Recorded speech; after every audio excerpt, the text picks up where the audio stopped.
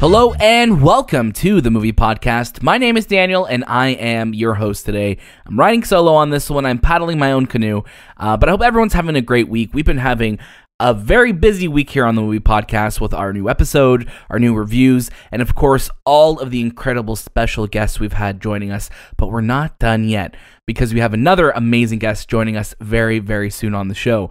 But I did want to run through some of the incredible episodes that you could look out for, do some housekeeping, and then we're going to dive right into it. I'm going to be making a lot of water puns, as much as I can or as much as could come into my head. So we'll see what happens.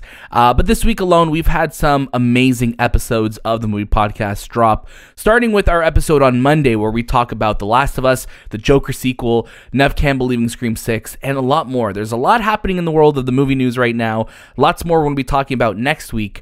But after that, we were really lucky that we got to see an incredible Pixar film, and that movie was Lightyear, and that movie's going to be out today. You could go catch it in theaters. We'd love for you to see it in IMAX and let us know what you think of it. You could hear our review right now on the Movie Podcast feed. And once you're done listening to our review, once you're done learning about Lightyear and going to see Buzz's origin film, come back to the show and check out the two amazing episodes that we just dropped this week where you can learn more about how the film was made. So we were super lucky to welcome director Angus MacLean, producer Galen Sussman, and composer Michael Giacchino to talk all about this movie. And then yesterday, or I guess depending on when you're listening to this episode, I'm not going to try and date it, we were able to talk to some of the incredible animators behind the film, Canadian animators as well too, so it's always nice to talk to the hometown heroes. We had Rob Jennings, Emily Goulet, and Donald Chen join us from Pixar Animation Studios. It's always a blast to talk to the people who make the films, and I think animators especially need to get their due when it comes to these films. So we're so lucky to have them join us. And then, of course, this week we dropped our Spiderhead review. That is going to also be out on Netflix on June 17th if you want to check it out. And go listen to that review. We had a really good time with it. Now, today is June 17th. Today is Friday. You're going into the weekend, and you're probably wondering, what's a good show that I could just sit down and watch? And that show would be The Lake, and that's on Prime Video. Today on the Movie Podcast, we are thrilled to talk to actor Terry Chen of The Lake. You know him from his work on movies like Almost Famous, and throughout the last 2 decades, he's appeared in a bunch of different shows and movies, including Memory, The A-Team, Elysium, House of Cards, Jessica Jones, The Expanse, Falling, A Million Little Things, and so much more. He was also on an episode of Smallville. I didn't talk to him about it, but I should have definitely brought him up because it was one of my favorite episodes of Season 3 of Smallville. We're going to dive right into that conversation very, very soon, but I just want to remind you, as always, make sure you follow The Movie Podcast on Instagram, Twitter, TikTok, and Letterboxd at The Movie Podcast. Make sure you write into the show at hello@TheMoviePodcast.ca. Join our Discord, and make sure you subscribe to us on YouTube. It's a lot of homework for you to do, but we want to keep doing what we're doing. We love making these episodes. We love talking to the people who make the things that we love, and that definitely continues today. So without further ado, we're going to get right into it. Please welcome actor Terry Chen to The Movie Podcast. So I got involved with The Lake just about a year ago through my agents brought me this audition, and I put it on tape. And I think it was a little while until we heard back from them. But yeah, it was such a great audition piece, and it was sort of outside of my wheelhouse, and they liked what I did with it. So we just sort of went from there. I love it. Your entrance in the show, it's just perfect. I think it's the perfect just way of showing how Justin and Billy just feel so inferior to the families at the cottage and at the lake. It was just so good. How you must have had a blast filming this with everyone. Yeah, it was an incredible time. I hadn't spent any time in Lake Country in Ontario before. Most of my time growing up, I was born in Alberta, but like BC and Alberta lakes. Yeah. So it was glorious to see, North Bay and some Ontario Lake Country, just north of Muskoka. Julian and the writers just set up an incredible pilot. Yeah. The writing was hilarious off the page. So, right. I was very nervous sort of taking on the part because, you just want to nail it for them because, the material's there. It's, you don't want to mess it up. So, right. And you didn't. So no need to worry about that at all. No, it was, like I said, it's one of those shows. It's a rare show that I just, from the first episode, I'm like, I just want to watch this right to the very end, and just because it was so fresh, it was so funny.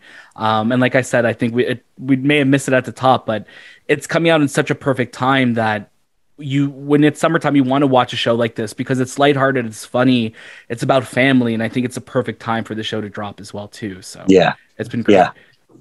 Yeah, it's very timely. I think that, there's so much happening in the world, a little bit of reprieve is good. And, we've got some great themes going on in the show, but it doesn't beat the audience over the head. The characters are so well developed. They're very relatable. Yes. It's a very insular, subculture, but if you got family or if you've, ever vacationed anywhere, on the regular, it's pretty funny stuff. So again, I credit definitely all the writers that, pieced it together. It's not an easy task. And with we have a beautiful backdrop, for it. You definitely do. And the lake feels like its own country, like has its own government and has its own politics. Yeah. Were you very familiar with like the lake culture or the cottage culture going into this? I grew up, going to like Sylvan Lake in Alberta, and I know that there's, definitely zones that people like to go to, and that, I grew up skiing in Alberta as well. So that is a sort of an interesting subculture, and going, skiing in Lake Louise and Banff and whatnot. So yeah, there's, there's hilarious moments because people become so petty about the most ridiculous things. Right. It's a snappy show. It's a half-hour comedy. It's an all original content. It's the first Canadian scripted Prime Video show. So, which is quite a mouthful. But I think that Prime Video's really supported the show. From the get-go. It was developed at the Banff International Film Festival and was sort of, carried through with Julian and the writers from there. But, I'm very grateful for the experience because, again, from the writers to the actors, top down, it was a really fun show to shoot on location. Oh, I bet. And, I remember going back in April when we had the Prime Video Day for Canada. And, we saw the first clips from the show.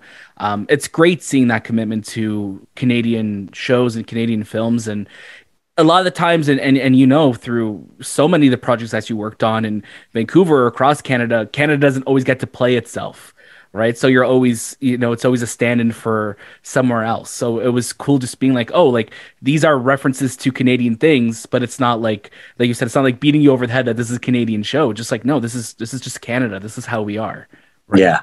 We have a long, wonderful history of comedy, dating back to like SCTV and that culture. And then of course, shows like Schitt's Creek and Kim's Convenience have paved the way, more recently. But I think that, the Canadians are funny. I'm not saying I'm funny in any way. You're very funny. You're very funny in the show. But I think that you're right. Canadian stories and Canadian shows not being, being set in Canada and then being an American, location it's great to see the lake representing Canada. Right.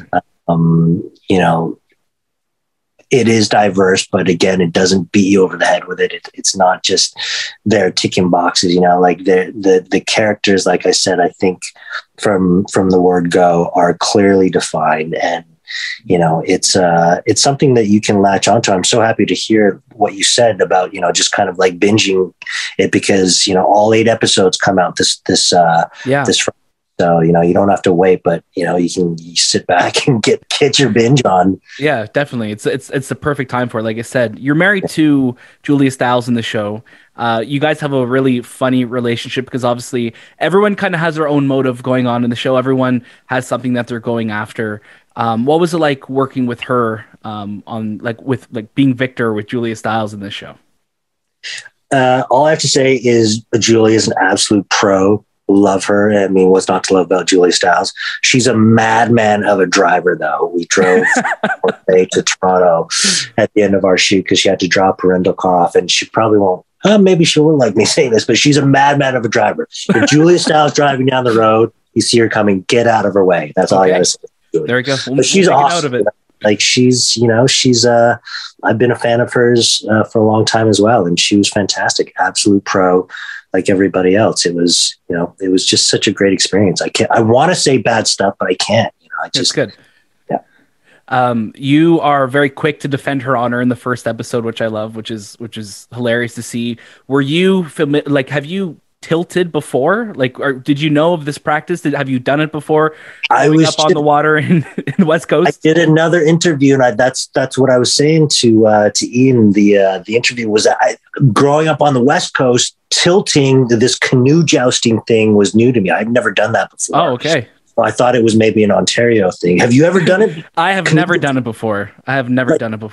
In my head, it makes sense. I'm like, oh yeah, sure, I'd totally buy into this, but I don't know if that's an Ontario thing. So no one can confirm that with me, and I should have confirmed that with the record. But it's a great idea. I mean, it is, yeah.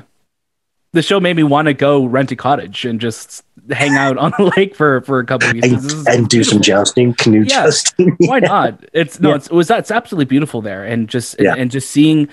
I love that the whole show takes place there too, because it just really makes you feel like you're just escaping somewhere else while watching the entire show, right? Like you're not preoccupied with what everyone else is doing. Even the phone calls that we see with Billy and her parents are all through her phone and stuff like that. So it really keeps you in that moment, right? Which I really like.